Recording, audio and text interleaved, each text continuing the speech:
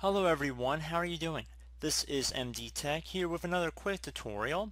So in today's tutorial I'm going to show you guys how to hopefully resolve if after you're running an SFC scan now or system file integrity scan, you get an error or message saying that Windows Resource Protection found corrupt files but was unable to fix some of them. So hopefully in this tutorial I'm going to show you guys how to resolve that. So we're going to jump into it and we're going to start by opening up the start menu or start search, and we're going to type in CMD. We're going to open up a command prompt window. So underneath command prompt it should say desktop app. I'm going to right click on that, and then I'm going to left click on run as administrator. If you receive a user account control window, you want to left click on yes here. So now in this elevated command line window, I'm going to give you guys a command that I want you to paste into this command prompt, or you could type it in manually. You want to go up to the top bar of the command prompt window, right click on it one time, go down and left click on edit, and then left click on paste to paste this command in. So if you want to read it out here, it's DISM space / online space / cleanup / image space / RestoreHealth. And once you have it as it appears on my screen, again, whether you want to type it in how it appears or you want to paste it in from the description, that's fine either way. Just hit enter here. If you did it correctly, it should say Deployment Image Servicing and Management Tool. This will take some time to run here, so just be patient. And once we get rolling, I'm going to let it keep going on the screen here so you guys can get a better feel for how this process will work.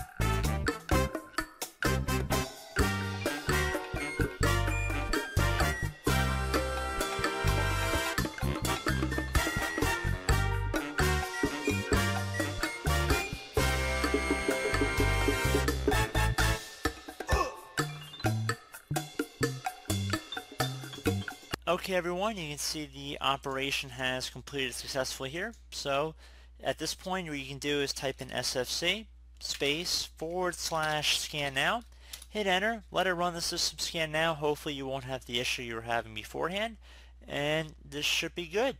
So I do hope this brief tutorial was able to help you guys out, and as always thank you for watching, and I do look forward to catching you all in the next tutorial.